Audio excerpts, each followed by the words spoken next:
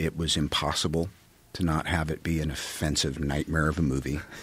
And 90% of my black friends are like, dude, that was great. What about the other 10%? I mean, we almost lost the Prime Minister of Canada because he did brownface. You know, I can't disagree with them, but I know where my heart was. I take exception. No, I think you could do it today. I think you could. But it might be the last time we'll ever see a studio take a chance on a guy wearing blackface and the prolific use of the word retard.